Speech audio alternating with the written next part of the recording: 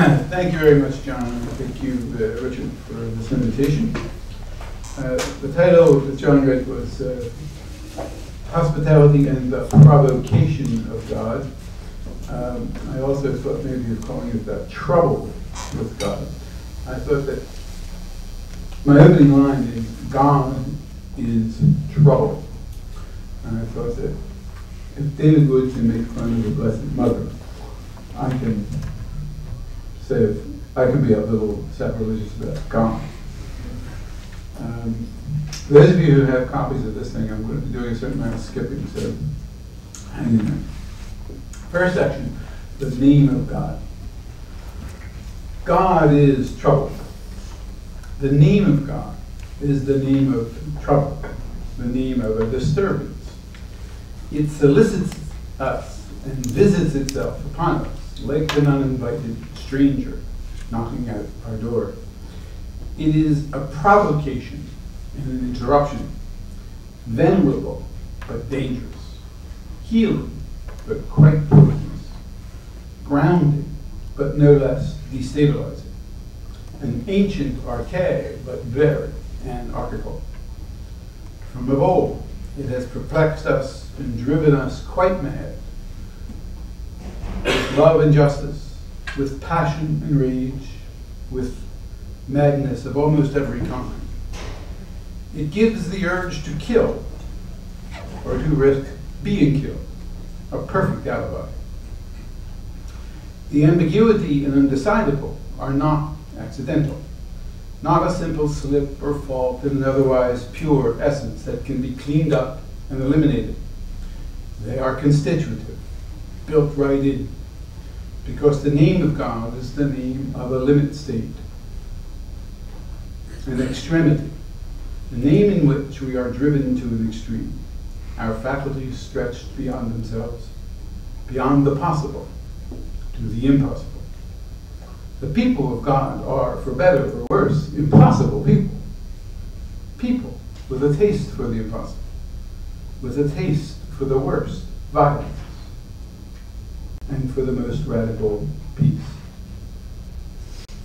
Is it enough to speak of the undecidability of this name? Or might we go farther and say, it is the name of undecidability itself, of the transitions and passages that transpire between things, between words and things, between words and other words. It is perhaps a name of the irreducible restiveness of our lives, of a dream and a desire, a prayer and a tear, of a restless impatience, a desire for being otherwise, which may, of course, make things worse. A name which houses our deepest hopes and fears. I say a name, not the name, not the first, last, or only name. It purports to be the first name, and in its own domain it is, which is why it causes so much trouble. And making trouble is not all bad. I'm playing with the ambience of the word trouble. But it is only one of many first names, caught as it is in a chain of substitutions from which it can break loose only by ceasing to be a name at all. Far from being some human projection, the name of God arises as a response to a disturbance, a solicitation, the visitation by a stranger, an answer to a call, to the call of I know not what. It is a name we invoke, that we call upon when we are in trouble, but only if we are first of all called upon, asked to respond, provoked, for better or for worse, to either extreme. It is a name we offer as a gesture of hospitality to the coming of a stranger, which makes our lives, our works and days, so many scenes of hospitality. If we invoke the name of God, call upon God, we call only because we are first called, even as we love because we are first loved. to which it might be added that we hate because we are first hated. That, says Derrida, is the significance of the double yes, the we. The first yes of the call or solicitation, echoed by the second yes of the response. Let us stipulate, to spare ourselves an infinite analysis, that by hospitality we mean welcoming the stranger. Granted that, I am trying here to be as hospitable as possible to hospitality, to make it as welcome as possible, to make it a guest of honor. That is what I have been invited to do, called upon when I received a call from a not-so-strange stranger from Boston College to speak about hospitality, a stranger to whom I am very close. For this task, in fact, hospitality holds up very well. I do not want to treat hospitality as a passing feature of our being, something to be included on our to-do list when we itemize the virtues we should cultivate. I would rather say, in honor of our guest of honor and of the occasion of this invitation, that hospitality is what we are, not just what we should do. Beyond that, I say more, for that is not yet hospitable enough to hospitality. For hospitality is also the reason that we can never say what we are, and why every attempt to do so comes too late, having failed to anticipate the coming of the stranger, who teaches us that things are not what we think they are. That failure to anticipate the stranger, of course, constitutes the stranger. It is just what the stranger is, depending on what the meaning of is. As Bill Clinton once famously said when he was talking about a secret that is not the secret of apophatic theology. To say what we are is a way we have devised to make things easy for ourselves, to spare ourselves trouble, which on the present occasion would mean to spare ourselves God, a visitation from God. We say what we are only by looking back at how things have been gathered together up to now. To say who we are and to stick to it is to try to keep safe the circle of the same, which is the very definition of inhospitality.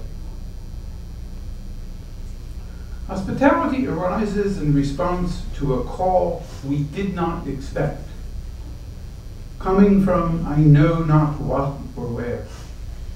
This could be trouble. And the could be, the perhaps, is irreducible. For the non-knowing, please note, is constitutive of the stranger. Otherwise, there would be nothing strange. Like God. If you comprehend it, Augustine said, it is not God, not the divine stranger. But this is not exclusive to God. It is every bit as true of the self. Quaestio mihi magna factus sum, Augustine said. I have become a great question to myself. It is also no less true of the world, including the so-called natural world, which means we cannot forget the animals, as David Woodward was saying. We cannot forget the animal that I am, je suis, in Derrida's famous play with that.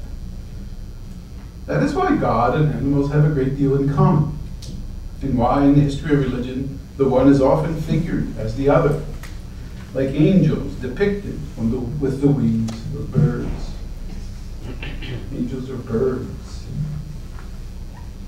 When Jesus goes out to the desert to pray, he is attended by angels and accompanied by the wild beasts of the field, who provide Jesus with hospitality in the desert, in the Korah.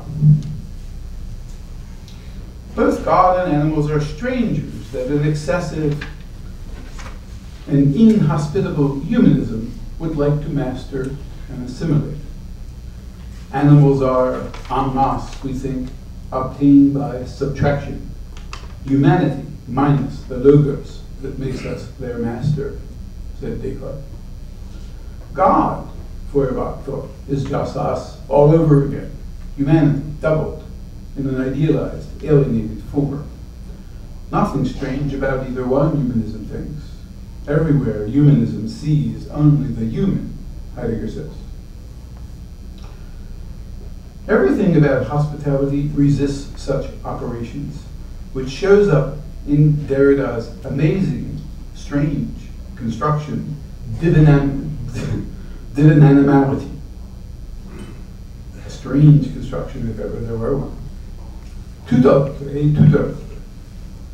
Every other is wholly other. That's the postmodern contribution to the medieval list of transcendentals.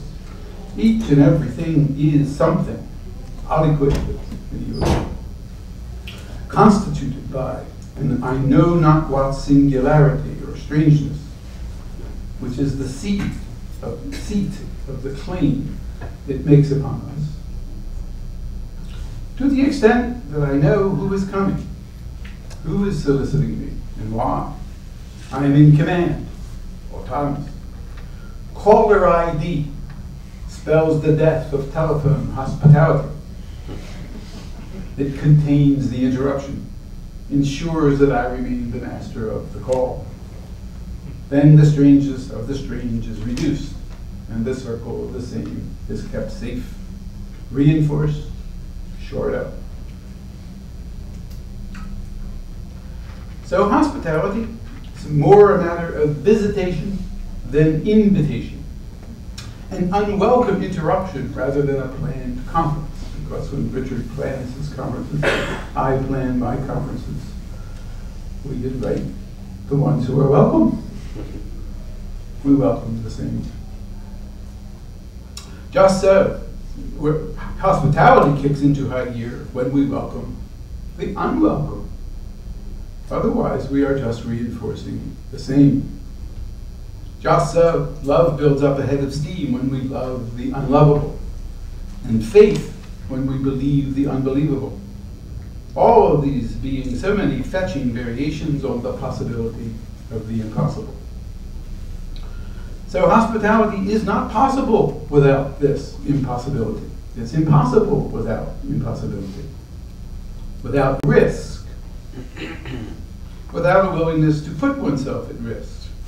Without putting oneself outside, exposed to the stranger. It could be trouble.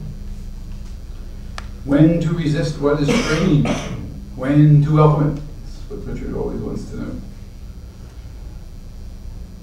Although welcoming the stranger involves a certain death to the self, a certain overcoming of narcissism, hospitality is not supposed to be just plain suicide.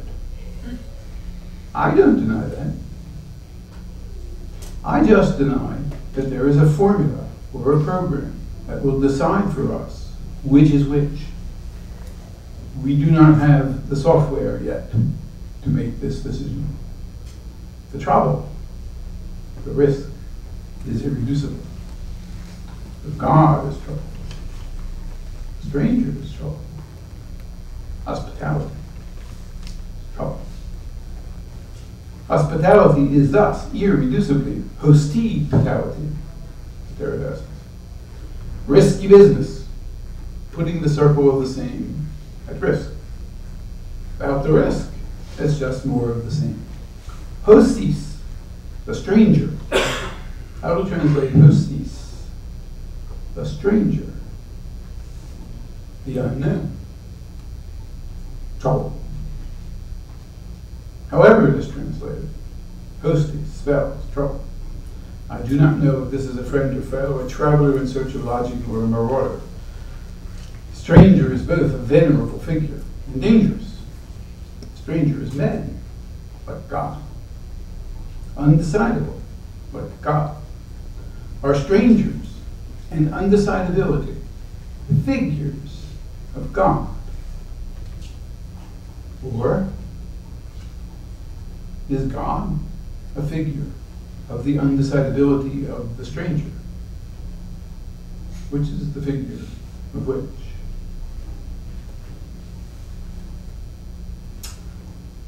It's God, the figure of openness to the other, of the riskiness that's built right into things, which is the condition of possibility and of impossibility of moving forward. I'm trying to begin with the name of God. Am I using or merely mentioning the name of God? Am I invoking this name or being provoked by it, as in a prayer? Or do I intend to stretch it out like a patient etherized upon a table? I don't know. I don't even know if this distinction holds up. We used to ask this every year, that John Mazakis mentioned the conferences at Villanova, every year that Derrida would come to Villanova, we would find some way to ask him whether he was using or mentioning the name of God. Richard used to host the round table, and he would say, you should be up here and ask Derrida a question. I said, no, I'll give you a question and ask him. And I slip a question into Richard's pocket. And it would always be something like, are you using or mentioning the name of God? And Jacques would say, I don't know. He said, if I knew that, I would know everything.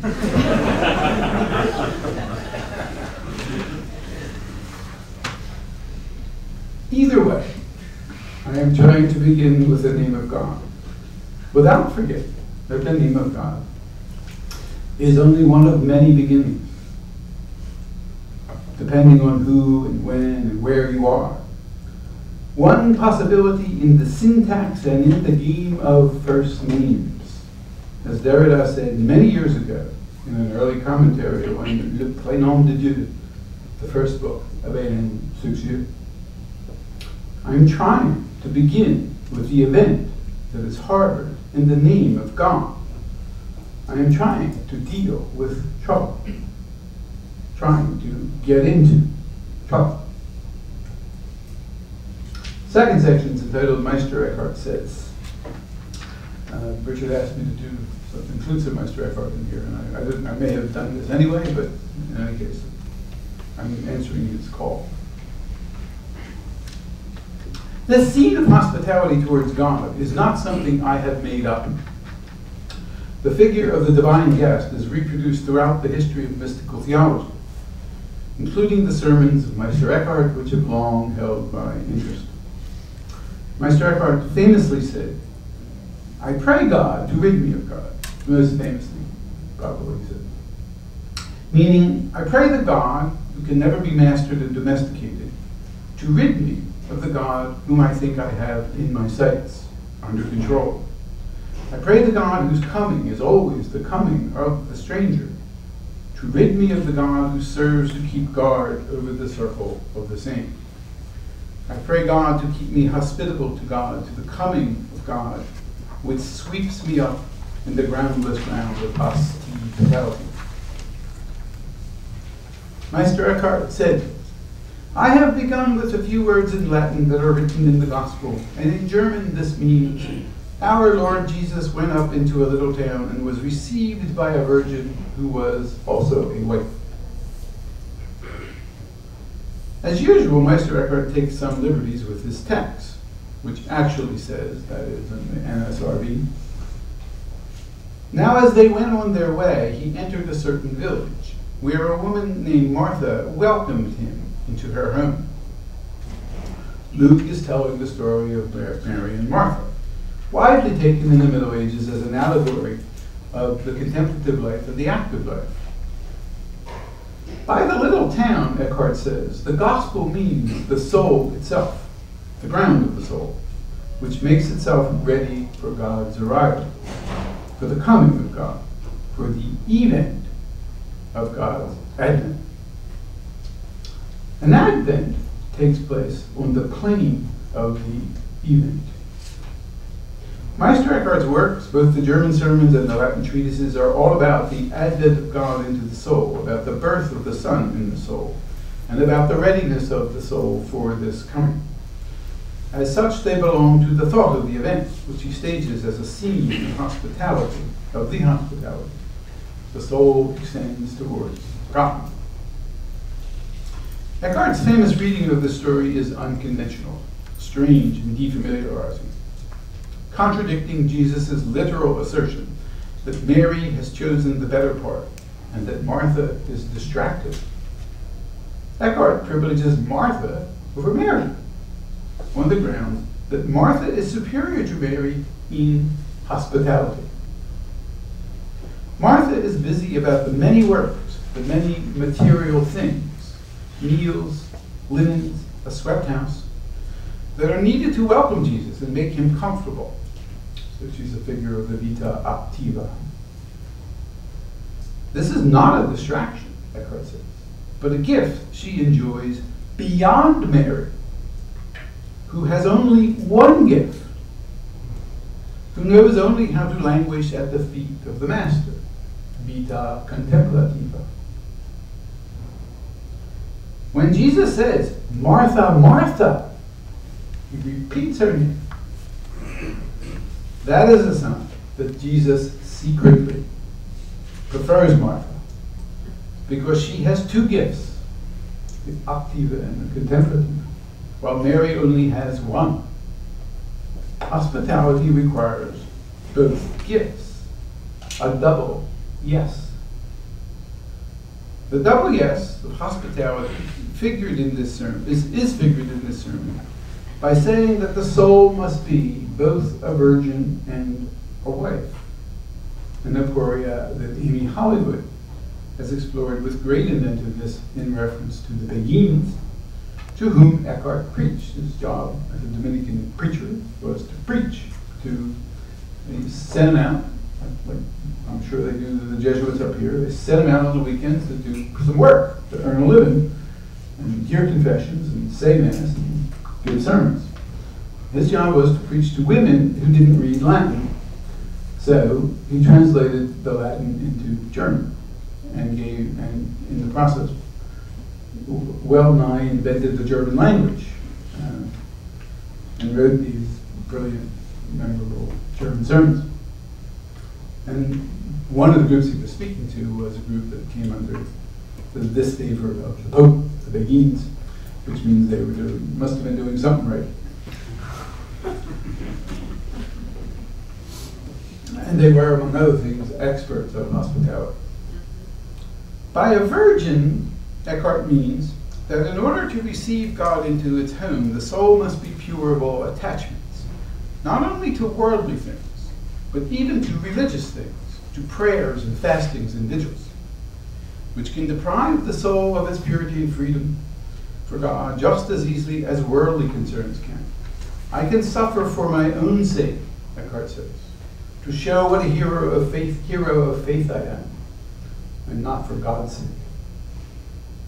But the purity of the Virgin, the Mary said, must be joined with the fruitfulness of the wife, Martha said, with a life of works in which the soul works, but not of itself, not out of its own autonomy and resources. It's a critique of humanism, but in collaboration with God, whom it has received into its ground. So the soul must work like Martha, like a busy and fruitful wife, while also and at the same time being pure of attachment to its own works. For its sole interest lies not in being applauded for its hospitality, but in making its guest welcome. The soul is trying to make a gift of hospitality, an expenditure without return, not to reinforce the circle of the same. Hospitality means welcoming the other, for example, and exemplarily, God, without appropriating or compromising hospitality as a means of enforcing the circle of the same.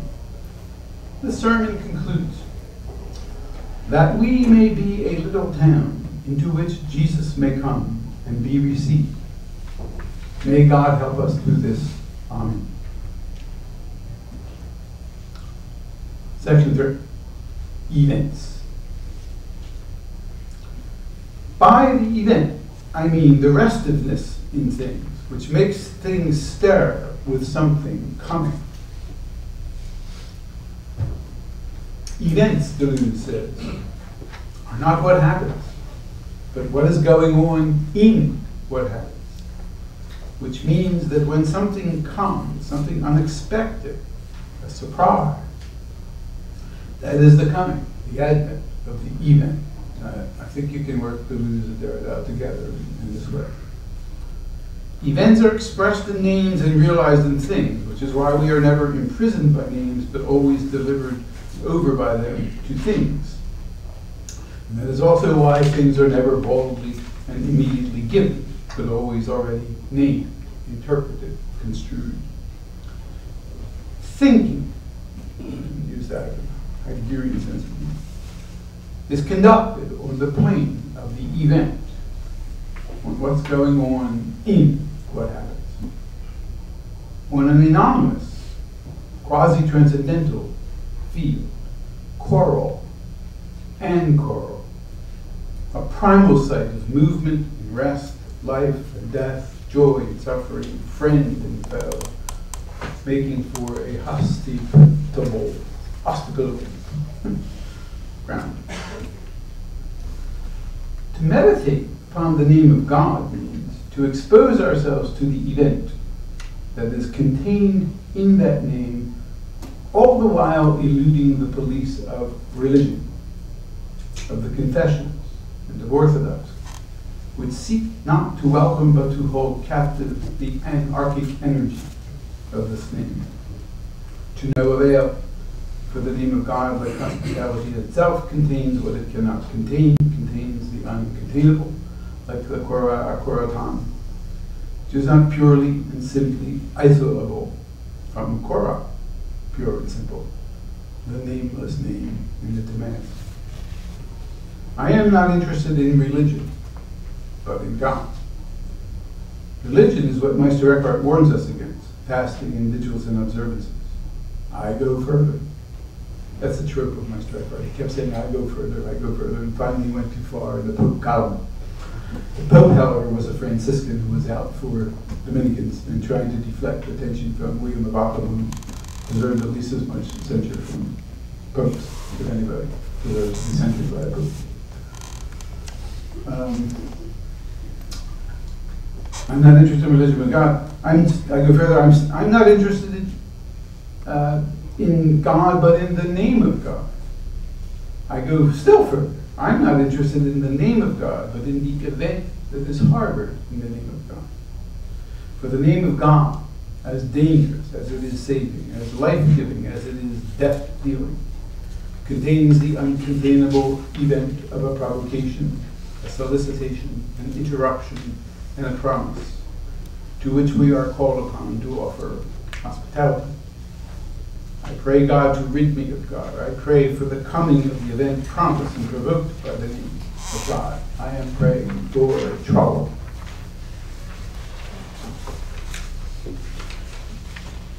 Now I'm going to skip all the way to the very end of that section for those of you who have copies of it. The axiom of any ontology of the event, where if you could have an ontology of the event, is that when it comes to events, to be is to provoke. Events are not present, but what is provocative about what is present. Where the tendency of the settled present is to prevent the event. We would not say that the event is, but that the event provokes. I would not say that God is, but that God calls. And whether that provocation is instantiated in some hyper-being or other is no business of this theology. The event is not what happens, but what is going on in what happens, what is provocative about what happens. If we can speak of a theology of hospitality, that would mean a theology of the event that takes its point of departure from the name of God, that feels about for the provocative event this name contains, without forgetting that every name harbors a provocation, which is why any name is deconstructible. It is also important to remember that this talk of names is not meant to privilege nouns or even verbs, and that the inquiry made by thinkers like Levinas and Marion and Michel Serres into the role of prepositions is indispensable. Meister Eckhart says that we must make ourselves adjectives of God Michel Serres says that angels are our adjectives. Very interesting book about angelology and technology. Fourth section, Martha, or hospitable agency. A provocation is not an agent. Agents respond to provocations. Provocation of God is not to be imagined as something that God does, as if God were a super agent in disguise, but something that takes place in and under the name of God, which is the philosophical wisdom behind the adage, God helps those who help themselves. Strong theology, which is a theology of the agent God, depends upon ventriloquy, people, men usually, authorizing themselves to speak in the name of God. Strong theology is megaphonics, ways men find to amplify their voice, and so to disguise their all too human will as the will of God. Hospitality to events concedes that agency is a matter of actual, mundane, and identifiable agents, whom no one should confuse with God, and who, above all, should not confuse themselves with God. There is no more salutary offspring of the theology of events, or what I call weak theology, than the recognition that it is human beings who do things in the name of God, which is why the history of religion is also a history of violence. God is not well described as an agent with mysterious powers to do things that for all the world seem to be the doing of more mundane powers. That is the very definition of superstition. But remember the agency of Martha, who was a wife who was also a virgin. The double gift, the double yes. She acts, but she acts from the ground of the soul, which is one with the ground of God. That means she is an agent who has been mobilized in response to a provocation, to an event that is figured by Meister Eckhart in the images of the Christian narrative and of the Trinity. The virgin part of the soul is to keep ourselves free from the illusion of an autonomous subject. That's the critique of humanism contained in the virgin figure. While the Martha part is to replace that subject with a responsible subject. A subject whose action is the agency of the other in me. A hospitable agent. And I go on to say some things about the problem of evil in the next paragraph, but let me skip that. The next section, I'm going to make this the last section for the sake of time, is entitled Perhaps. Perhaps the name of God is the name of perhaps itself, of the quasi-transcendentality in things, which marks être with peut-être. Above all, with the possibility of the impossible. And then here I would refer you to the work, Richard's work on the God of the possible, but with a Derridian peppering. Perhaps God comes to mind as the name not of something transcendent, but something transcendental. Perhaps not something transcendental, but something quasi-transcendental. Namely, the open-ended and restless desire inscribed in words and embedded in things. The verconetus, as Spinoza called it, but not a selfish, self-aggrandizing one, which would mean to build a fortress around the same, but a welcoming and hospitable conatus, which would expose itself to the risk of becoming and of going under, as Nietzsche said. Perhaps the name of this perhaps is the name of becoming new, of making all things new, renewing things, which is perhaps what we mean by the kingdom of God. That is, the field or plane on which the event this name harbors can transpire. Perhaps the name of God, which we have thus far characterized as trouble, is also the name of the risk of the perhaps. So much God, so much trouble and risk. We might say, following the dizzying exchange between Cixous and Derrida, that hospitality to the event turns on the undecidable play of the might, the suggestive slippage from the powerful might of God, the power of God Almighty, to the powerless power of the might, as in might be or might have been. The power of a suggestiveness or subjunctiveness, of a possibility or a perhaps, of an invitation or a solicitation. The theology of hospitality to the event depends upon the grammatological slippage from the indicative mood to the subjunctive mood. Theology should be written in the subjunctive. It is all about subjunctions, modifications of the ontological into the deontological and me-ontological. What is disjunctive about the event appears grammatically in the subjunctive. It subverts the settled nominations and conjunctions of the present. That is why Heidegger's famous analysis of the Anaximander fragment, Derrida locates justice, which is an interruption, a solicitation, a promise, in a disjunction or dislocation. Disjoining is the work of the event, which does not mean what the event does. Because agents do things, events don't do things. Does not mean what the event does, but the way the event provides the plane upon which things get themselves done. In terms of actually getting things done, events are a weak force, a powerless power. There is no force, no power, until a response is mobilized, which fills up what is lacking in the power of the event, giving it body. But the point of the response is to make itself worthy of the event that happens to it, which is why or how one would proceed to an ethics or politics of the event. To speak of the weakness of God is not then to ascribe a failing in God, a flaw in the divine nature, as if upon closer inspection it turns out that God is strangely missing one of the divine attributes, the way one would be missing a tooth. It is to redescribe God as a provocation. And as a provocation, God is provocative all the way down, trouble all the way down.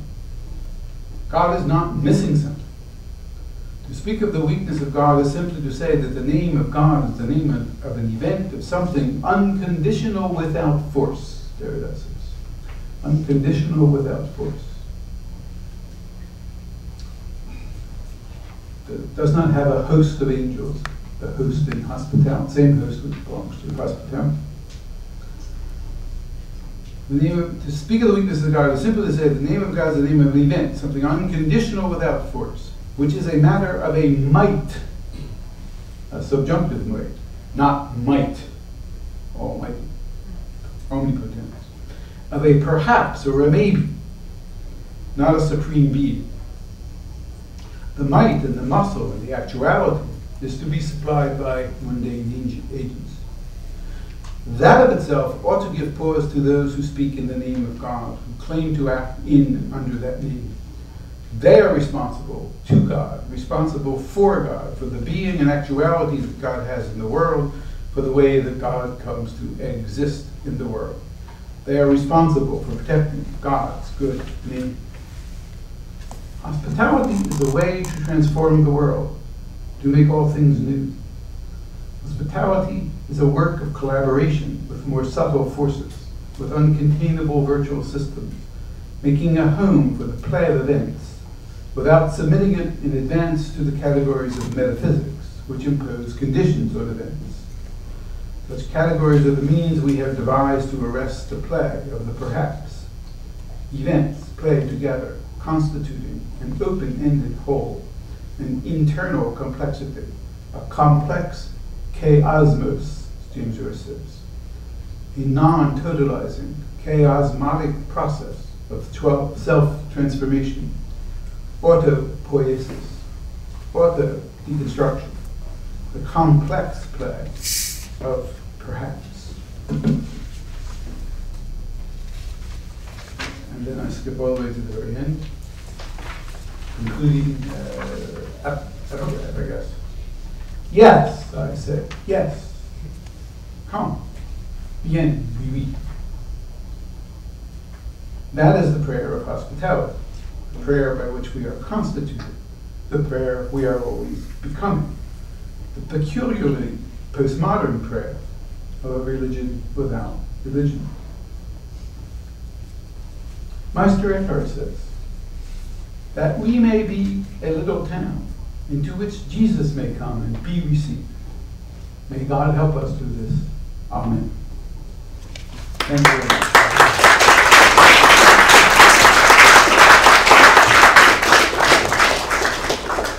We have about 10 minutes, I should think, for questions, and I just want to let people know that anybody who wishes to have the full text of our different speakers, because they're very generously and in the interests of question and answer, curtailing the length of their texts, you can write to James Taylor, email James Taylor, and we can send you the text as attachments.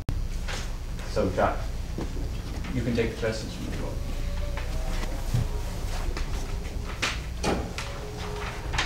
I'm left them speechless. I really like your God as trouble, and that's the only kind of God that I can deal with. But when I was listening, I was thinking, what about, I mean, this then becomes a serious question. What about the God who offers hope in the middle of hopelessness, who isn't trouble, but the possibility of being saved or being helped or being relieved from suffering? I mean, how does the God of trouble fit in with that God? As the danger supplement, I mean, it's the pharmacological structure of the idea of God. It's that every promise is a threat. Every hope is fear. And they're interwoven in such a way that you can't simply extricate them, and there is no program to decide the difference. And so the passionate commitment that the name of God evokes, and the promise of hope and justice, is always on the edge of spilling blood. And you can't sanitize it. You can't have the one without the other. It's structurally almost identical, I would say, to the passion of politics, which is always on the edge of spilling blood, and which drives people with equal earnestness to extreme opposite positions and to the point of endangering each other. The name of God's like that. It's one of those limit names.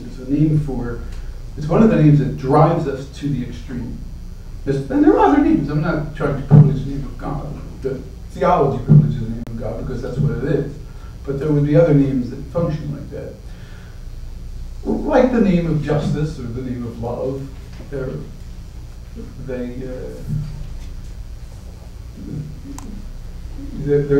pharmacons. They're drugs. They poison and they heal. They do both those things. Jack, could I bring you back very briefly to the notion, if I may quote you, both God and animals are strangers that an excessive and inhospitable humanism would like to master. And I found that very intriguing that you bring in animals at that point, and of course it connects with some of the things David was saying this morning. But my question would be this: why has the contemporary or modern, well, let's say contemporary, philosophy of God and religion been so inhospitable, or at least forgetful, about animals? And I mean that in two senses. I mean, if you think of Levinas, Paul Ricoeur, Marion, Lacoste, I mean, I won't go on, Michel Henry, there's very little in their philosophy of religion that actually deals with the natural and the animal. Even within their own Abrahamic traditions, you hear very little about Christ the gardener who meets Mary Magdalene, very little of Christ the fish who feeds fish to his disciples the first time he meets them, or bread in Emmaus. You hear very little of the Franciscan principle of sun and moon and animals and reptiles. And I'm just wondering about this occlusion in the continental philosophy of religion, both within the Abrahamic tradition, and of course I should add the Song of Songs, both within the Judeo-Christian Islamic tradition, but also the lack of dialogue with Hinduism or Buddhism, for whom all sentient things are sacred, who have monkey gods and who have elephant gods. And, you know, what is this occlusion of the animal and the natural? Yeah. Well, my own hypothesis is that it's a result of the dominant strain in continental philosophy runs from Kierkegaard through Husserl and Heidegger into Derrida and Levinas. It does not. There's this other strain that doesn't get as much of a hearing, which is the strain from Nietzsche through. It shows up in Foucault and Deleuze, and it's also the suppression of the philosophy of natural science. And of the natural sciences themselves in continental philosophy. So someone like Michel Serres is not as completely translated as Paul Ricoeur or Jacques. And the continental tradition tends to be predominantly textualist, interested in history and text, not so much interested in the natural world and biology. And consequently, the Bergson, Deleuze, life process stream, that thread in continental philosophy is a minor voice, not a major voice. But it's not very theological or religious. I mean, Bergson maybe, but not Deleuze or Nietzsche. Well, look, that's what Obama said. He said, look.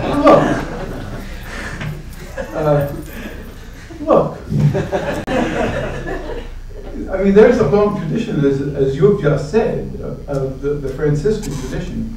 I mean, there's a guy named Peter Howard, who is Hallward, who is the Bad Jew translator, who just wrote a book which he takes to be the real refutation of Deleuze. And that is to show that actually Deleuze can be given a religious reading. If that's true, he must be wrong. And he says, look, there's a tradition that goes from Scotus Eriugena through Spinoza into Bergson and shows up in Deleuze, which is a philosophy of the world as the manifestation of God. And that's what Deleuze is all about. It's the creator expressing itself in creation. And it's the endless process of the creator expressing itself in creation. Now, when you hook up Deleuze with that tradition, with Scotus Eriugena or Nicholas of Cusa, then you start seeing, and it's happening now, in the last 10, 15 years or so, you'll see much more about Deleuze and religion. And then Deleuze himself will, Deleuze is a little bit like Derrida at this point. There are lots of times when he says the word God, he means it as this thing which tries to arrest the play. But then there are these other moments when he's not trying to beat theology up, when he'll speak about something as a kind of divine spark or divine intensity. So the divine for him is this moment of luminosity, and he'll often use the language of glory. So when the flesh glows with glory, that's the glory of God. He'll say things like that. And there's a tradition for it, and it's the one you're pointing to. And that doesn't get the hearing in continental philosophy that it's not the dominant chord, it's a minor chord. That's why at lunchtime I said to you, I've actually got more interested in Deleuze in the past few years. And that's why. But Derrida and Deleuze, I don't want to prolong this, would say they rightly pass for atheists. Sure. It's okay. Which raises the question of but God is usually has something to do with theism or faith. Yeah, and there's a proper atheism, right, for even the best theists. I don't have to tell you that. There's some hands all over the place here. I'm not sure where to go. The first one I saw was way back. In respect to the question, you get the dominance of Genesis, puts the chill on. Since all said stewardship, but you do have the scratch on the table for the dog. Yeah, you can also go back and look at Genesis one more time and forget St. Augustine and read it in the light of its Hebrew sources, and then you get a book like Catherine Coward's The Face of the Deep. because there is no creatio ex nihilo in Genesis. Genesis is the genesis of the world from the elements, one of which is very feminine, Tiamat, the deep, the waters of birth that were born from women we floated in the womb. So there's a whole other way to look at Genesis without Augustine. To just kind of be the devil's advocate here, you know, you're talking, your line especially, events don't do things, agents do things, and that sounds very near just another kind of just like a whitehead metaphysics thing, that, you know, you're coming up against saying, well, we can be, but only in such and such a way, and we can't be in this way, and neither can God. And so what's to prevent this from just becoming another metaphysics? In Deleuze it is. Right. There's no doubt with that. For me, I'm trying to steer clear of that, because I think that when you do get into metaphysics, it's very hard to avoid totalization when you get into metaphysics. And Deleuze tries, it's as good a game as there is of avoiding totalization in Deleuze. But I wonder if he does not finally succumb, if there isn't a kind of deterritorialization is so powerful in Deleuze that the actualities, the forms that things take in actuality, are so transient, so effervescent, that they lose their their adequateness. So I want to try to do this on the level of a phenomenology. See, I want to say, and this is why I'm really ultimately much closer to Derrida. Now I want to say, the word justice, for example, the word justice, there's a promise lodged in the word justice, which is we're dreaming of something in this word justice. And it belongs to this quasi-transcendental field that we inherit as individual speakers.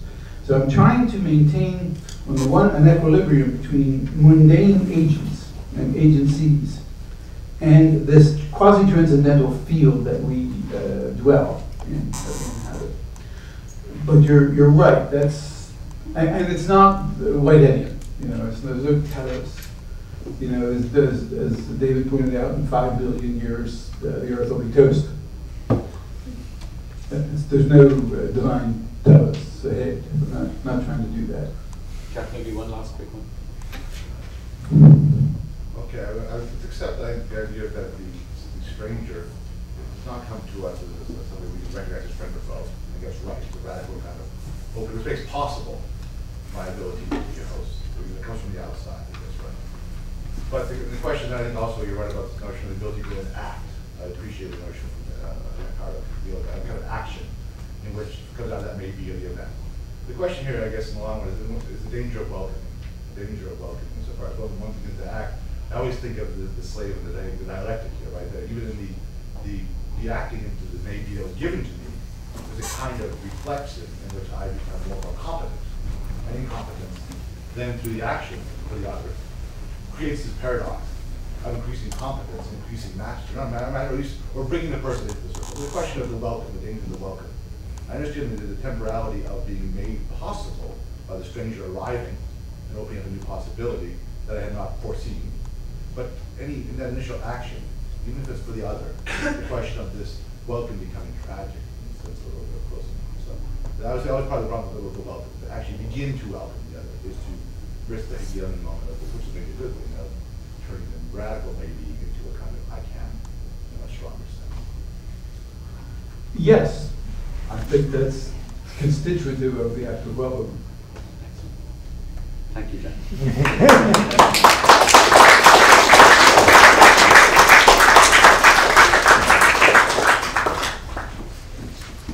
Okay, so we are continuing our panel with Professor Carmen McKendrick. Professor McKendrick is the Professor of Philosophy and the Associate Chair at the Philosophy Department at Le Moyenne College, the author of several publications, books and articles, among many The Counter Pleasures and Immemorial Silence, both from SUNY University Press. Fragmentation and Memory, World Made Skin, both from Fordham University Press. And the co-author of the forthcoming Seducing Augustine. The title of today's paper is Promise to the World as Sacramental Aesthetics.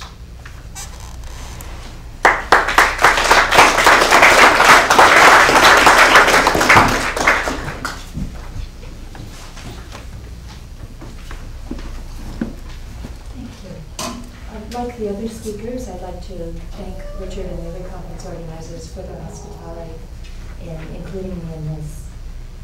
When I first discussed this conference with Richard, I agreed to say something about a sacramental sensibility. And then I realized that I was insane because if you look at the history of sacraments, it seems as if there is nothing more exclusive or exclusionary. And it is true that I'm going to take longer to get to actual mention of the stranger than the other papers have, but it does come. And I think that even before that, you'll hear echoes of actually every paper that's gone already. A glance at the history of sacraments, both in language and in practice, seems to make rather improbable the notion that an ethos or even an ethics, which quickly devolves, in my case, into an aesthetics of sacraments, could be a hospitable one. Sacramentum first means a pledge of money or property, which is deposited in a temple by parties to a lawsuit or contract. Later, an oath of allegiance made by soldiers to their commander and the gods of Rome. The term seems first to have been used in its ecclesiastical sense by Tertullian around the year 210, roughly to render the Greek mysterion, by which writers like Clement of Alexandria designate the representations of sacred realities and signs and symbols which only the initiated can understand. In his influential early discussions, Augustine offers a useful pair of terms, the sign of the sacred and the visible word, making the given word a sensible one as well. Most of his theory, and sacramental theory generally, has focused on operant rites. But these very terms suggest the reasons that it is hardly novel to regard other things as sacramental. Usually people go to Christ, but sometimes, as we just heard, to creation itself. The semiotic element is important. The sacrament is a sign. As I get started here, I'll specifically note, what will in any case be obvious, that I am taking and reading, because it's the only tradition of which I know more than the barest details, a specifically Christian and indeed rather Catholic notion of sacraments. But I do so precisely in the service of seeing if it opens up at all. Because if it opens up there, it can do it anywhere. Sacramental rituals require some community within which their meaning is read, into which the rites themselves may initiate or further bind, in which signs and words are shared as if in a language. They set us, it seems, off from those who are not us, both those who are not initiated into the mysteries and those who cannot read the signs. Louis Mackey points out in his discussion of Augustine, it is faith that constitutes the sign as sign. How do you know that what you see or hear is language, that is, meaningful marks or noises? The ambiguity of signs, which makes it possible for faith to regard them as such, also permits the deradication from significance. End of quote. Faith then sees signs. It is in itself a kind of semiotic will. But this would seem to close off any community of the faithful more than ever, at least if faith has already interpreted the signs, already constructed a system of propositional beliefs impervious to evidence and outsiders. If sacraments had meaning only among those who have faith in them, how could they ever be other than communally hermetic? Fortunately for faith, this version, whatever popular currency it may have, is hardly exhaustive. Augustine's own conversion, we might recall, is a matter not of belief. He is intellectually convinced by Ambrose's Neoplatonic readings of Christianity years before his conversionary drama, but of desire. Augustine seeks desperately not to be convinced of facts, but to be faithful in desire's direction. There is faith in this sense of fidelity, with its willingness to live, this faith in the sense of fidelity, with its willingness to live in the question and uncertainty, its knowledge that all could be otherwise, has its own place in the sacramental promise. Having faith in the reading of signs, such fidelity must also be able to speak, to read, as it were, aloud. Contemplating the curious Christian notion of divine incarnation, Jean-Luc Nancy writes in Disenclosure of a faith that would be nothing other than the courage invoked to say the strange, a divine body discerning. A sacramental fidelity might help us to make sense of this. Faith reads signs, and perhaps what it reads, what it says, is the sensible world, discerned in this divinely corporeal strangeness. Contemplating the strange, or perhaps the mysterious, we note that in some ways the Latin marks a curious transition. The mystery is what cannot, possibly must not be shown. To say, behold, I show you a mystery, is not to strip the mystery away, but to show that there is a mystery. The sacramentum seems rather more fixed, indeed bound. It is in this territory, between the contractual promise and the faithful mystery, that we can inquire into a sacramental ethos, into what it might mean to read the world as such a sign, always attentive to the conspicuous risks of entangling ethics with anything remotely theological. Again, just as fair warning, my attempt to do ethics does run into aesthetics, as do most things I do. Though he might seem an unexpected source, Nietzsche, in fact, sees the very possibility of promising as being at the root of ethics. How, Nietzsche famously asks, do we breed an animal with the capacity, or in some translations the right, to make promises? His answer finds promise in memory and desire. To promise, we must be able not to forget, and this not out of any mere passive inability, but from, he says, an active desire not to rid oneself, a desire for the continuance of something desired once, a real memory of the will.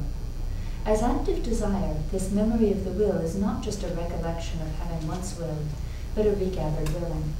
In promising is the will's own memory, the desire not to rid oneself of that desire when desired once, the will's fidelity to itself. In my own recent thinking on sacraments, which I'm introducing just to set up what follows, it will be short, I considered the Eucharist and the practice of sacramental forgiveness, once called penance, later reconciliation, and popularly confession. The Eucharistic rite, and the meal upon which it is ostensibly based, enfold memory, incorporating the line, do this in memory of me, with the promise of return, and a transubstantiated presence, nonetheless shot through with absence. This is my body calls into the moment of presence, the memory of loss, and the hope of recurrence. This is not a promise only about the future, but neither can it ever be wholly within the present. That's wholly with a W. It does something to the present. It makes the present promising. We don't await it, not simply. We dwell in it, but in that dwelling is the awareness of the fragility of presence, the possibility, as absence needs memory, of mourning. Forgiveness folds the future into the past as a sort of inversion of trauma. Neither forgetting nor repeating the past, it instead retells the stories of past harms in a revelation of new meaning, thus releasing trauma's grip on the future. No longer needing to conform to the image of the past, futurity is reopened in its unknowableness as a space of possibility. Divine forgiveness is already given in the structure of time. So long as time hasn't ended, and we all know what conceptual puzzles that would create, something other is possible.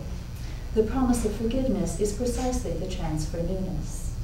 The very mutability of the material world, its capacity to shift from one form to another, which so perturbs Platonists in general, and especially Augustine in his reading of Genesis, the one just mentioned, becomes here a source of hope, the possibility of being otherwise.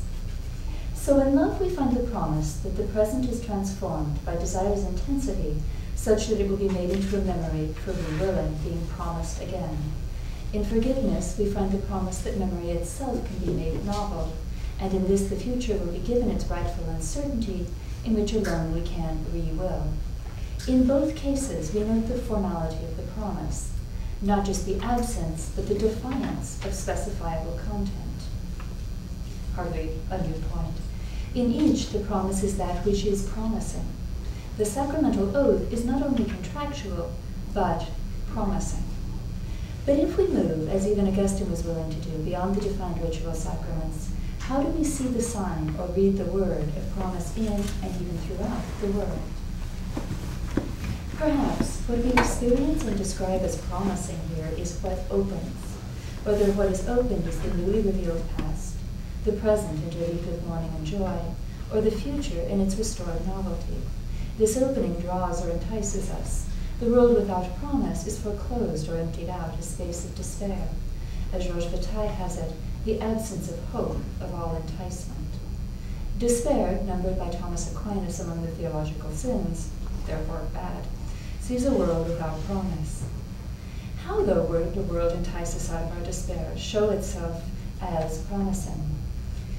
The longest standing answer is perhaps in the Neoplatonic ethics of attention to beauty, which we might not follow in its inward turn away from the senses, but can follow as far as its urge for a discipline of attention to the beautiful, a discipline both taken up and troubled in Neoplatonism's Christian versions. And I swear this is going to lead us to hospitality. It may not yet sound like it. When Augustine pays attention to beauty, asking the beautiful things of the world where and what his beloved God is, his question is attention itself, and it is beauty that answers, beauty that simply in being declares God to him. As Jean-Louis Chrétien notes, the Augustinian notion of beauty as a voice in itself is more persuasive than the idea that the things of the world are an occasion for us to praise God. Beauty invokes our attention and provokes us to join it in praise, drawing us to itself as the promise of happiness, to steal a much later phrase from Stendhal. But the happiness here is nothing distinct from the promise. Because Augustine, more resolutely than most Neoplatonists, refuses panentheism, his vocal world is not saturated with, but traced by, the God who is nonetheless absent from it, who is said but not found in all things. Beauty remains a call, which is its own and only answer. It is in this calling that it opens the world, makes the world promising. As Chrétien puts it, beauty does not take place, but makes space. It does not occur in a preconstituted place from which it derives its condition of possibility as if it were coming out onto a stage. By taking place, it makes space. In other words, it causes this place here to arise in all its jubilant and heart-rending exclamation. In an only slightly more poetic rendition, Rainer Maria Rilke opens the sonnets to Orpheus with the pure uprising of a tree raised at once in the world and in the ear by Orpheus's singing. Orpheus sings and everything falls silent. In the beauty of his song rises the space for speaking, for, Rilke says, fresh beginnings. Place and time alike are opened by beauty and by the words of praise. Praise is a peculiar version of language in which the content is revealed as much to the speaker as to the addressee. It is a matter not of information, but of exclamation, even of the heart-rending sort. It does not inform us about the world, but rather opens it newly before us. So, when we praise the world in its beauty, we join in voicing praise. We do not describe beauty, but echo it, our meaning taking its sense in and from this sudden opening before our senses. We receive the promising in our astonishment. And perhaps, as Rilke elsewhere suggests, this is in the 9th Juno Elegy, we are here just to say it, to read the world aloud. Beauty imposes upon us the peculiar obligation of the very attention to which it answers. But even this is too simple if we think of it as prettiness, that, as a reward for our attention, sets us at ease, telling us that God is in his heaven and all is right with the world. Chrétien suggests that there is within beauty a power which breaks presence, which separates and invites separation, a power of denudation and dispossession, a demand for itinerancy. Beauty in opening spaces does not securely enclose us. To be invited is to be risked too. In this strange spatializing, an ethics of beauty moves away from that Platinian approach, compelling us to turn our attention inward, They're to find that all beauty is one, that alienation is impossible, and that we must be wary of too much investment in our senses. I think we can never be overinvested in our senses. But our responsive openness to that opening, as we have known with particular vividness since Levinas, can hardly be restricted to happiness. Destitution calls us to, and we are as responsible to need as we are responsive to beauty. This call of the destitute other is not quite so distant from the call of beauty as it might seem.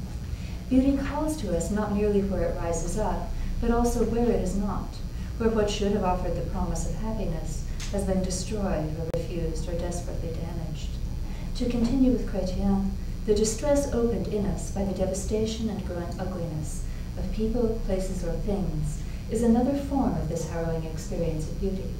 Anyone, he says, who destroys beauty seems to us to be profaning in some degree that by which the world really is a world, containing things that demand that one stop and consider them in the dual sense of looking at them and respecting them. To consider, to be responsive to the beauty of the world, must entail vulnerability to beauty and ugliness both. Or, to invoke Rilke again, lament arises only in the space of praise. We hear praise and we voice it in the double call of attentiveness. But in this synesthetic space, too, our mourning may arise, and sometimes must. We mourn where we might have rejoiced, where the promise is lost or forestalled or destroyed. If we are insensitive to beauty and to joy, then the call of destitution is at best a Kantian burden of duty. If we are insensitive to woundedness and destitution, then the call of beauty is a frivolous aestheticism. We are drawn both to the work of caring for the other and to the joy of careful attention. It is in this doubleness of care and delight that we find ourselves return to beauty as the sign of the promise, but always and only in dispossession, in the strangeness of what rises up, that divine discerning of the flesh, of the body as unique bearer of speech, the very sight of any response to the appeal. The efforts to disentangle beauty and destitution, enticement and fear, joy and sorrow, are also our efforts to tidy the sacramental promise back into a contract, fulfilled and finalized and kept, to read simple signs that inform us of a clearly defined divine entity, ideally one in which power is neatly divorced from vulnerability, when we can praise without lament. Much of Christianity does just this, but it thus takes the sacramental firmly out of the world, thus rendering the promise unsigned, the word invisible. If we want to remain in the world, that is, if we want to make sense of the sacramental, we are recalled to attention. We must listen to what we see, or see, like Augustine, as if in our sight the world spoke, and we said it again. In attending to what calls, we hear the chants of hospitality. The first hospitality, says Nancy, is nothing other than listening. Nietzsche, too, links attentive listening to hospitality, writing in The Gay Science, this is a lengthy quotation. This is what happens to us in music. First, one has to learn to hear a figure and a melody at all, to detect and distinguish it. Then, it requires some exertion and goodwill to tolerate it in spite of its strangeness, to be patient with its appearance and expression, and kind-hearted about its oddity. Finally, there comes a moment when we wait for it, when we sense that we should miss it if it were missing, and now it continues to compel and enchant us relentlessly.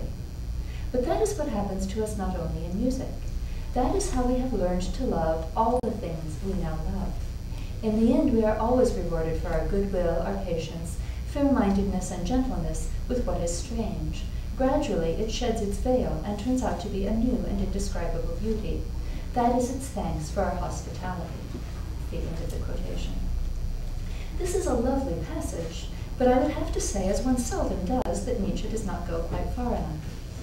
Even here, beauty is strangeness that seduces us because we have not merely allowed, but carefully disciplined ourselves to be seduced. And we remain enraptured only while it remains a little bit strange, a little new even in the comfort of its familiarity. If we listen for the call, including the call of beauty, with the idea that we know what we will hear or what we will answer, we have not listened at all. To be listening, says Nancy, is always to be on the edge of meaning. Remaining secure in knowledge of what the world signifies, we will have no idea and no way to discern what strangeness might arise before any of our senses. When we listen to another person, we listen to the call not only of her words, but of the world to which and from which those words call us, and in which those words respond, the world in which they can have meaning, the praise into which they can join. We try to hear the sense of her faith, not the list of beliefs, but that which gives sense to her world. Fidelity reads signs in light of desire. Belief here is first not propositional, but a matter of believing in the sense in which we say that we believe in what or whom we love. We listen not only for another's web of meaning, but for the astonishment of other desires. We can only attend to others' words and the world's signs together. To respond to the promising, we must retain the openness that listening is. But in this opening, we must be able to hear the sign, read the visible word, across faiths, without reducing the other to the known. In this attention to the world mutually constructed with language, there is the chance of community, of the sacrament of the mystery, not now as the secret sign designed to seal in those who belong and exclude those who do not, but as the mysteriously promising, which invites us together, invites us both to join in praise and to listen with. What we hear will be strange, as our words and the world's redouble one another, offering both praise for the world as it is, and petition for the world as it ought to be, for beauty and mind. I would agree with Dennis Turner that the petitionary prayer in particular, far from reducing the divine to a source of wish fulfillment, rightly reveals to us our own wills, our own deepest desires, our wills, I would say, worth re-willing. We must listen and look and touch and more. Divinely to discern the world is to find the divine in the sensuous, to say it as if into being, as we see that it is good. To attend with care as if to beauty is not only to discern strangeness, but even to make strange, to force oneself out of the known and the familiar, even in the face of the known and the familiar. So I'm sort of arguing that to welcome the strange requires a making strange of the familiar as well. That this isn't, it's not just that it's not unidirectional, it's not even two directions. I haven't counted them up, but there are many. And this is what art often does, for example, transforming rather ordinary objects and sounds and movements by the very act of presenting them for our attention. Famously urinals. To welcome beauty is to welcome that making strange, looking again at what was boringly familiar, the strangeness of art, of philosophy, of madness and love. Thus to attend to the strange and surprising is to run the risk of trusting in the promise, of being seduced by the world, risking knowledge in favor of a learned and disciplined practice of being ignorant, of what is and of what is to come, and even of the meaning of what has been. But there is no promise without such risk. Its bond is not that of the contract, but that of the possibility, the mutual uncertain invitation that we hear in the saying of it. We always have the option of refusing to make promises or to accept them, not just in a contractual sense, but in the sense of disallowing the strangeness of others and their worlds to intrude. We have the option of finding the world uninteresting, of refusing the discipline of desire that responsivity is, by which we strengthen our will to will again, to say of desire yes always. Without this option, the promise gives way to determinism or predestination, and the open is closed again. The world and the other, destitution and beauty, and I don't mean those to be paired up, right, but both world and other would evoke both destitution and beauty, call. They do not impose with the ineluctability of logic or physics. They call to desire to attend, to faith to say the strange too. If we accept the responsibility of response to the call, it is not simple joy that follows. It is rather the far more complicated joys, entangled in the passing of time, joys that fight against our own immense capacity for inattention, self-absorption, and carelessness. Any community that could claim to be gathered in faith would have to remain thus uncertain, attentive in its gathering, ritualizing not the contract but the promise, signed not on a dotted line, but throughout the sensible and spoken world. I know that emphasizing communities grounded in faith must sound awfully narrow, But I just read a CNN article saying that the more people identify themselves as belonging to these communities, and particularly as churchgoers, the more likely they are to support torture. And so it seems to me that, at least among Americans, and it seems to me that to suggest that a serious idea of faith as faith in a promise necessarily involves an openness to listening to what one cannot yet understand, maybe help that much. Mostly we don't like risks and uncertainties. We would far rather conceive of faith and community as forms of possibly false security, of beauty as a reassurance that we belong here, others as speaking languages we already know or needn't bother learning. We are least willing to mix memory and desire, to doubly will by willing re-willing, to open ourselves to the risk of responding and the future of our own unknowing in the face of the strange and the stranger. We hoard our sacraments. We are willing to hold to the bond, but not to the promise of the possible, to the rites of the initiated, but not to the mystery. We want to respond by rote, without having to listen, unknowing for the call. And we want the response to our own calling to be not another question, but an answer, preferably one we would have predicted. Yet answers foreclose the very mysteries that, as mysteries do, always question us.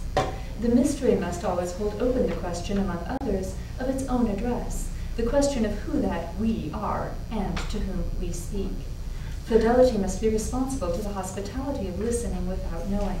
And this responsibility is caught up, perhaps unexpectedly, in our right not only to make, but also to receive promises. To will re-willing, to make memory into desire, is to insist upon the vulnerable openness that beauty makes and that desire always is. Every promise dispossesses, or as Chrétien puts it, every promise receives itself, and I receive myself through it, in giving itself and in order to be given, but it must receive the capacity to be given, and from whom, if not from the other. The promised community, the community bound by the promise and by faith, says the divine body discerning the promise as the always strange sign of the sacred in the world. To be promised to the world must be to dwell uncertainly in it. The community is gathered only by as much strangeness as it has the courage to say, by the faith that holds open the question, by the promise received through otherness. A sacramental ethics must always be open to the strange.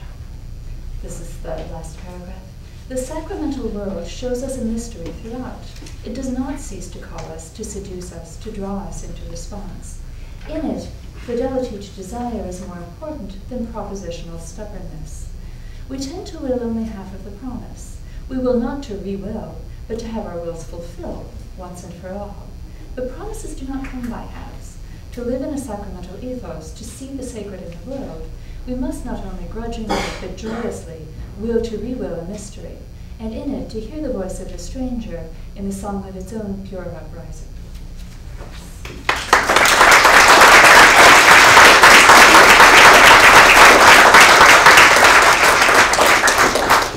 Thank you, Carmen. So we have we're running late because we started late. I'm happy to sit down. No, would you like to take the questions from there? Or from there? No. I meant to leave the question. No, you don't get away that easily. So we have, I think we take at least 10, maybe 15 minutes. We're due to start again for our last session at 3:30, but we're not going to. We can take kind of a shorter break, maybe 15 minutes as opposed to half an hour, and so have at least 15 minutes for questions. Thank you. I really enjoyed that talk, Carmen. Rich and complex, and I want to. There was a line about place that was in there for you. Oh, okay, thank you. That It really was. In listening to it, I found two poles that I'd like to hear you either acknowledge or deny or reconcile. One pole was that of attention, care, cultivation, all that group of terms that seem to me to be tied up with the actual, the tentative actual that's before you, around you, and so on. The other pole seemed that of possibility, not actuality, and this you tied directly to promising. In fact, you even used the phrase, promise is possible, toward the end of the talk. Now, normally, in usual ontologies, the actual and the possible seem to go different ways and diverge. So I was just imagining how those came together. They weren't really warring or talking. There was a tension, I thought, created between them. So now I'm asking, is it the case that sacraments and beautiful things, one or both, not necessarily both, are the means by which these two ontological modalities, the actual and the possible, are somehow held together? Incompossible is made compossible.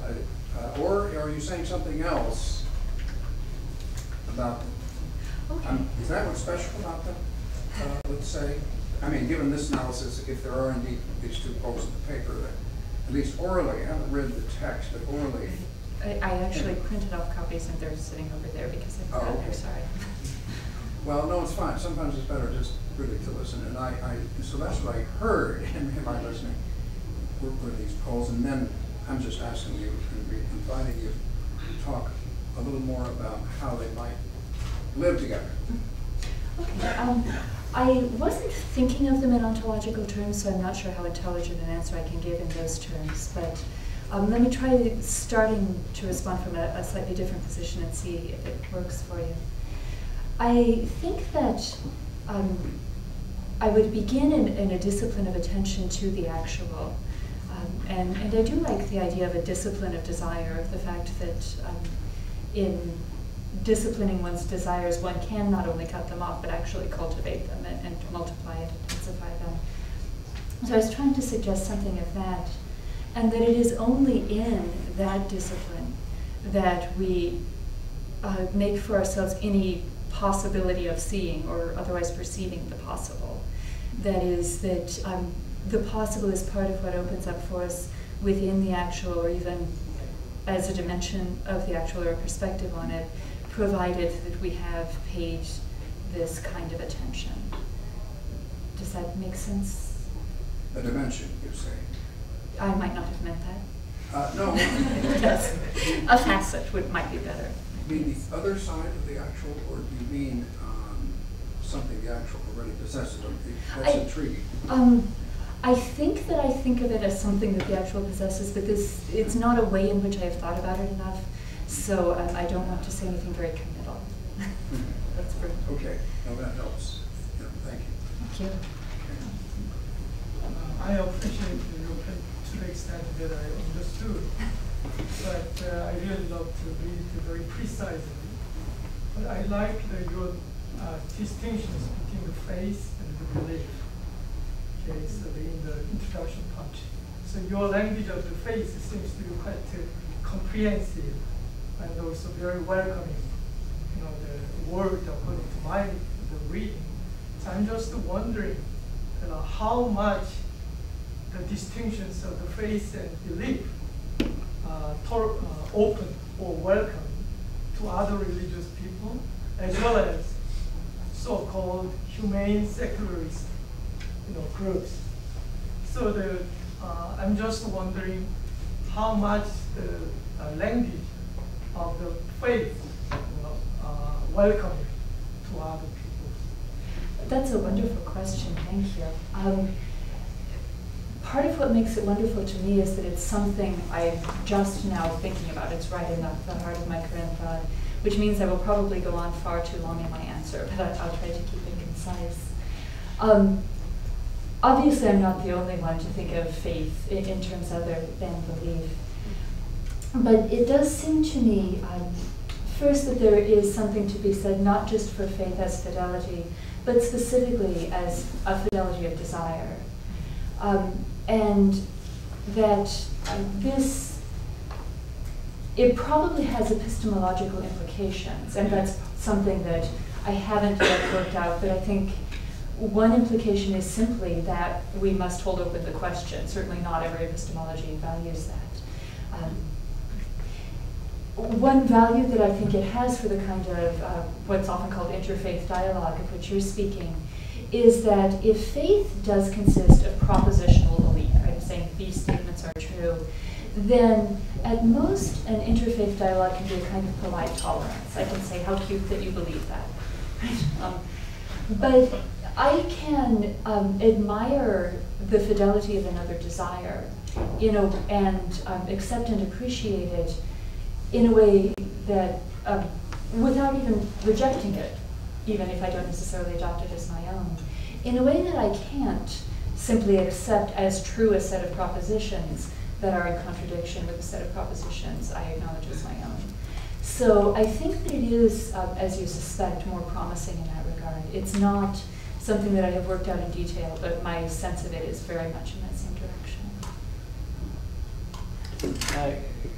Thank you, Carmen, for that very intriguing talk. And if I could just pick you up on one point, although it seems very anecdotal, if not tangential, the statistic about faith communities more likely to support torture. It was horrifying. Yeah. And at one level, it seems so at variance with everything that you were saying about the sacramental. So my question would be this. If the sacrament of the Eucharist, which you invoked at the beginning, is basically a communal act that remembers suffering for the sake of others, and indeed blood sacrifice for the sake of others,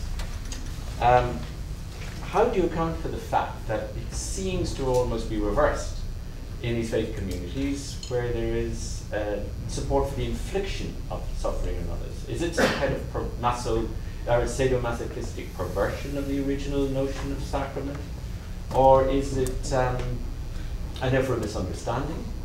Or is it something to do with the contemporary sense of the sacramental that simply doesn't get it in the way that you're talking about it and gives a totally, as it were, non-sacramental account of suffering? I think my inclination is to say number 3, the last of those options. The tendency of a kind of what I call propositional stubbornness, an insistence on holding to the truth value of propositions without evidence as passing for faith. And I think that if you hold to that, you're already in a space in which hearing anything else is a threat.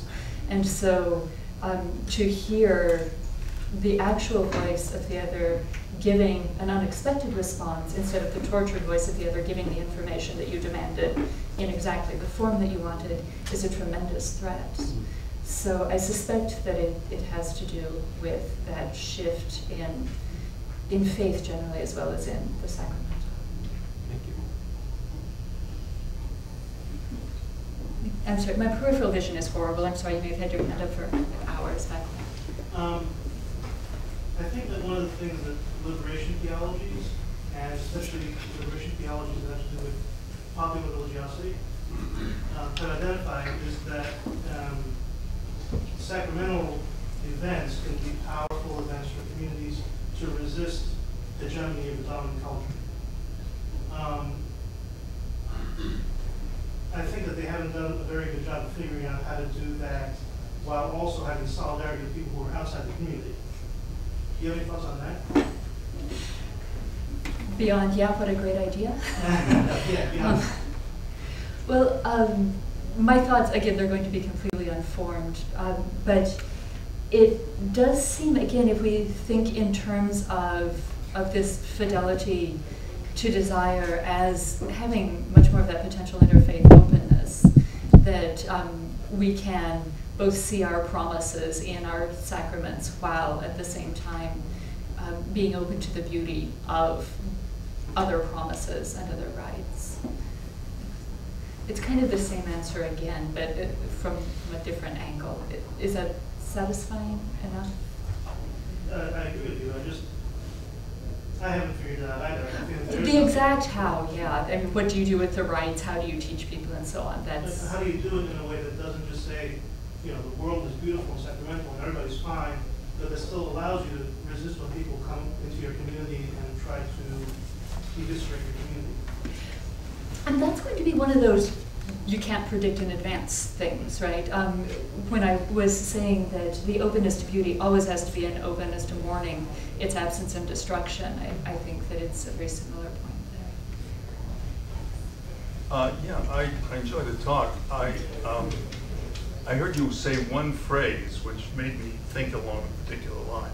It was something like Kant and it was a pejorative reference to duty. Ah, yes. Yes.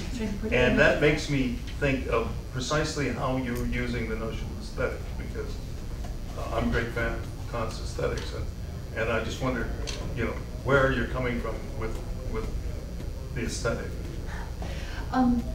I'm using aesthetic here very loosely, really, in part because I really meant to write about ethics. I'm not very good at ethics. I was going to say at least at theorizing, but I might just stop there. I'm not very good at ethics. And so when I tried to speak of what we ought to do, it kept going into a response to beauty. And the idea of responding to beauty and responding to the presentation of something as if strange, it seemed to me to be concepts that belong to aesthetics, but it's in a very loose sense. I'm not working out of a particular theory or position on that. And when I read that passage, that line about Kant, I felt a little bad. I know he's much more sophisticated than that, but I had to say it fast. Yes, what about the limitation of the notion of beauty itself? For example, abstract non-representational art is not very much interested in beauty, but it's still art. Or even the ugliness of the defaced, of the deformed, which is even stranger, and also in a certain way certainly lays claim to us. I mean, would you want to then re-describe that as actually a more oblique kind of beauty, or would you be prepared to delimit this idea of beauty? Period. I think that's one of the things that sort of went by the wayside in trying to make the paper fit the time. We find a history of the kind of openness and disciplining of responsiveness that I want in discussions of beauty, especially the Platonic and Neoplatonic, which is why I wanted to start with that. But I do think that our sense of beauty, but probably also theirs really, is a little too narrow for what I want. That we can start with that, we see the history there, we get some great ideas about, instructing ourselves in responding and in desiring even, but that we do then have to recognize that those responses and capacity for desire and for care have to open up onto things that we wouldn't necessarily call beautiful, and not just the sublime, but also even things that we would call ugly but are nonetheless stopped and stirred by. So yeah, I do think that it's a limited idea. Historically, it's the right place to go, but you do need to go past it. Okay, I think we're going to wrap there. We Thanks start so much. again in 5 minutes, which means 15. But thank you, Carl.